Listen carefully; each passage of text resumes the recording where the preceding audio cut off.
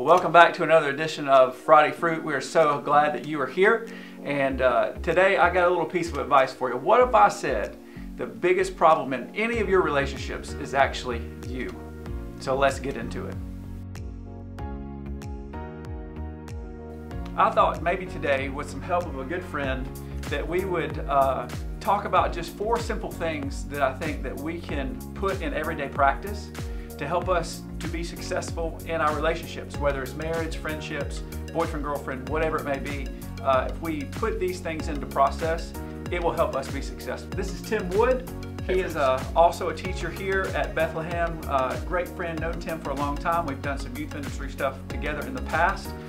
He leads worship here for our chapel class. He also helps lead worship at First Baptist Watkinsville. So he is a multi-talented, multifaceted guy, but the thing I love about it the most is he tries to live out Scripture on a daily basis. So I value him, value his opinion, and so I'm going to let him take 2 of those points today and let him talk to you about those, and really excited for you to get to hear what he has to say today. But in James chapter 4, James pretty much starts out with this idea that, or not starts out, but he has this idea that he asks the question, do you know why you fight and quarrel? Do you know why there's disagreeing amongst you? And the reality is, James comes to say that basically we're all selfish. We want what we want, when we want it, how we want it. And then when you put that type of person with another person that's the exact same way, obviously you're going to have some quarreling that goes on. So James pushes on the topic of being selfish, and I think that's a great topic for us to talk about. So with that, it's interesting to me that in 1 Corinthians chapter 6, Paul would write that we were purchased, and really our life is not our own anymore. And then he goes on in chapter 6 of Romans to say, don't you know that the old self has been buried? It was crucified with Christ, and with the resurrection of Christ comes a new self. And in that new self, we have the choice to either operate out of the flesh, which is the old self, which should have been crucified, or we can operate out of the fruit of the Spirit. And I think sometimes we get maybe a little, Tim, I'd like to know your thoughts about this. Sometimes I think we think of the fruits of the Spirit as these 9 different things, but in reality, I think it's just one. Like an orange has a peel, skin, different segments, had seeds in it, but it's still just an orange. Right. So when I think about that, we get the opportunity to operate out of flesh, or we operate out of spirit. I think for sometimes we go, oh, well, I'm really good at self-control, but I'm not good at, and we name another fruit of the Spirit. But in actuality, I think God's endowed us with all those things. Sure. Well, you and I've talked about this before. Coach Fruit and I, we often get to hang out and sort of discuss all sorts of things. But one thing that we've talked about before is an apple tree is only going to produce apples. Correct. And there's different forms of apples. My kiddo, he's 2, he loves applesauce. I love apple pie, but it's both apples, and so I think maybe, and you talked about operating out of the flesh and being selfish, and then being with someone else who also operates out of the flesh and is selfish, even if that's friendship, romantic relationship, whatever it might be. And I thought when you were sitting there talking about, what if I told you that the most, whoever's the most problematic in the relationship is probably you? Correct. So one thing that I thought about that was really interesting is that if I bring that mindset to every relationship, that I'm the issue, and whoever I am in relationship with also brings that mindset, I think you're going to set yourself up for a lot of success. Right. So for example, in our friendship, if you and I have an issue, and I think to myself, I'm probably the problem here, and you're thinking that same thing, we are going to very quickly find common ground, because you're going to be thinking to yourself, how can I be a better friend to Tim? And I'm going to be thinking the same thing. And I think that's a really good place to be. And you talk about self-control, patience, goodness, kindness, all those different fruits of the Spirit. And I think you're right. I mean, they all come from the same place. Right. Yeah. If it's an apple tree, apples are going to come, no matter what form they're in. Right. I think Tim brings up a great point. If we take that attitude, and really point number one, if you want to label it point number one in the alphanumeric system here, point number one would be sacrifice. Just coming into that relationship going, man, I'm the one, so I'm going to just sacrifice. I'm going to take my pride, my ego, my things, I'm going to lay them aside, and I'm going to think just sacrificially. And so inside the context of marriage, whatever that may be for you, as in, you know, my wife, I do the dishes. And so I do the dishes. See, that's one of those things where I just go, oh, I'm going to sacrifice that. Do I want to do them all the time? No, but I'm going to make the sacrifice, and that really sets us up for success. You know, it's interesting to me that the example that Christ gave was to come and serve. And you know, I think about that this time of year, stepping out of heaven and leaving glory and all those things behind to take on just the form of humanity and really sacrificed. And of course we think about the cross and that sacrifice, but I think about the sacrifice of him serving, you know, taking 12 men and then serving them, showing them, sacrificing for them. You know, I saw a tweet the other day that was talking about, someone was talking about their relationship with their dad, and you said that about taking those 12 men and just living with them and serving them. And this tweet about this person's dad, it said, my dad never taught me necessarily, he lived and he let me watch. Right. And I loved that. Yeah. You know, and especially like one of my good friends, his word is model. He said, no, don't lead by example, just model. Don't worry about the leadership aspect of it. And I think that's so true when you were talking about when he left heaven and took these 12 men and he just lived and he let them watch. Right. And then they changed the world. It's kind of nuts. Yeah. So that would be, so number one would be sacrifice. Are we willing to sacrifice ourselves? And secondly, are we willing to serve?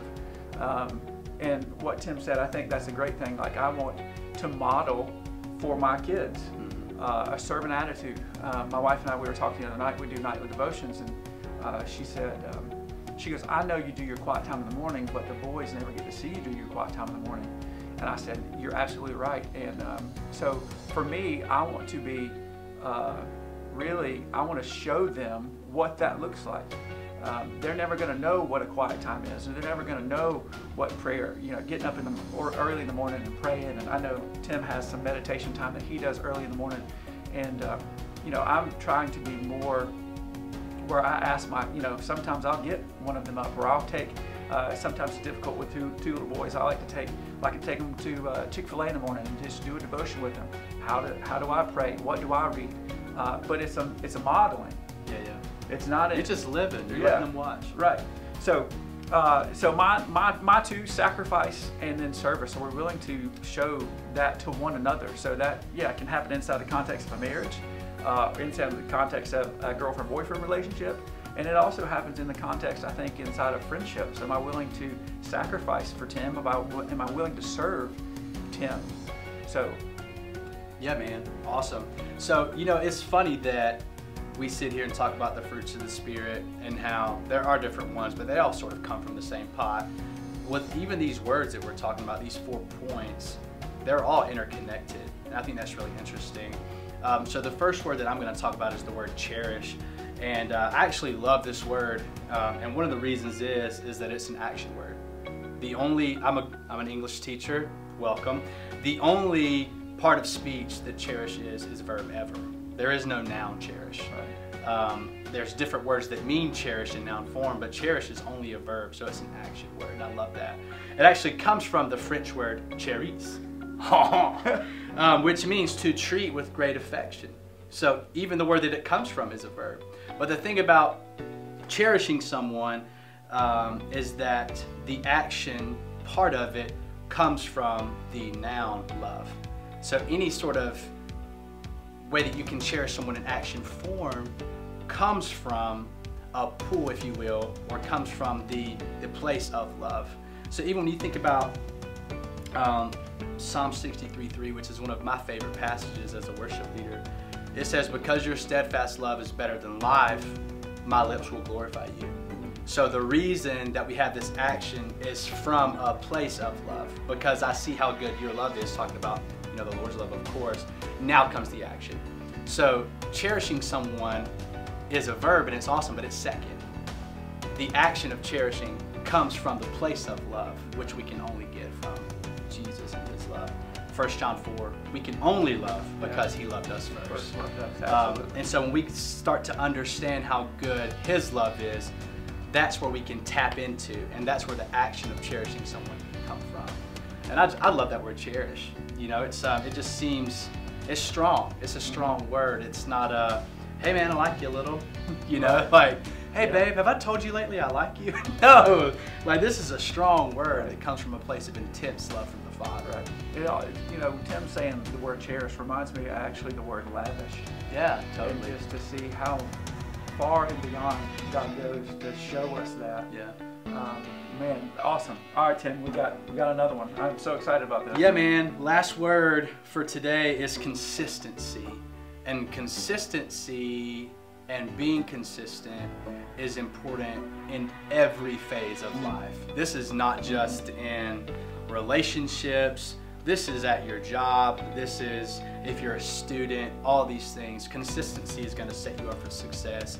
And probably the way that the Lord has taught me the way that he's taught me consistency the most and allowed me to have success in it over the last couple of years is definitely with my son, who's coming up on 2 years old. And I've asked the Lord to show me consistency with him because if you guys didn't know, raising a child is a little difficult, especially when it's a little redhead and he's just absolutely nuts. But you know, so what I've really started to put this into my life is I want to be really, really consistent with him when it comes to how I'm living and letting him watch, but also how I'm treating him as I'm trying to teach him how I live, which is, of course, with discipline and things like that. So, you know, the Lord really started to stir up in me what types of things the Lord disciplines me for. You know, the Bible tells us the Lord disciplines us. And I started to sort of try to channel that into Liam. What sorts of things am I disciplining him for? Right. Lord, would you discipline me for this? Right, yeah. Oh, you wouldn't? Yes. Hey, congrats, bud. God saved you. You know, but that idea of consistency, when I think about it from a relationship standpoint, really can be summed up in Ephesians 5. And here's what I mean by that. We like to say it all the time, especially us men who are silly. We say it jokingly, of course. Wives, submit to your husbands. And then, of course, husbands, love your wives as Christ loved the church and gave himself for her. So think about this. Wives, submit to your husbands. Submission. Okay? Husbands, love your wives as Christ loved the church and gave himself for her. Wait. So he submitted. Right, yeah. So wives submit and husbands submit. See who can submit more. And it's almost like you were talking about a while ago, the biggest problem being you. If I have this mindset of I am going to submit to my wife as Christ loved the church and gave himself for her, he literally died for the church. Right. That's literally what he did. That's the ultimate form of submission. It is literally just a circle of submission, and that consistency of consistently submitting yourself to one another in service and in love and in cherishing and in sacrificial giving and all these things, these are the ingredients for a successful relationship. Right. For sure. And that's just like really fun to think about, and especially to say out loud because it even challenges me as a husband. Oh, absolutely. Like, am I consistently loving Caroline like Jesus loved the church?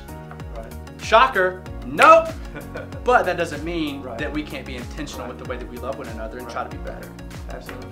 So I hope this helps. I mean, it's a great word from Tim. I hope these things, again, sacrifice, serving, cherishing one another, and then being consistent in our walk and in those actions on the daily. Man, I hope this is helpful. Again, we're just here, two guys, man, trying to do this thing called life and trying to do it from a scriptural perspective.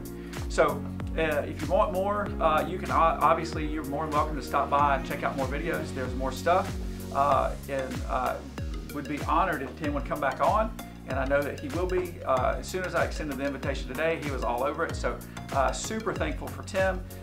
Man, keep worshiping, and God bless.